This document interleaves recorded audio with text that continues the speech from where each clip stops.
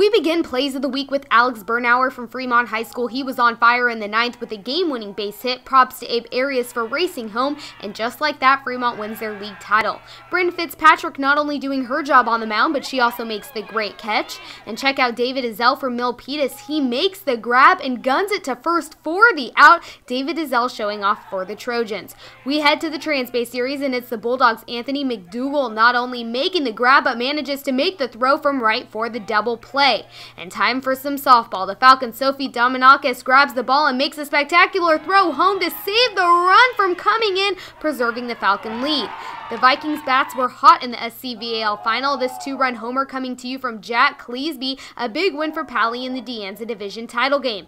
NCS lacrosse playoffs started this week. Lauren Valla was on a mission, splitting defenders, maneuvering all the way to the net for the goal. John Allen from Clayton Valley does a great job adjusting to the ball on the move as he slides to make the catch. Amanda Shore from Mitty also doing everything she can to get the ball in her glove. Congrats to the Monarchs on their West Catholic League title. And the Ugly Eagles' Jordan Chin not going to let anything get by him in the big Diablo Valley game. He lays all out for the catch. Strong effort from CV. But the play of the week goes to Kevin Schoenfield from Lindbergh High School. Check it out. Kevin makes the diving dig and also gets the point in a big game. Kevin, you scored the last invite to the banquet.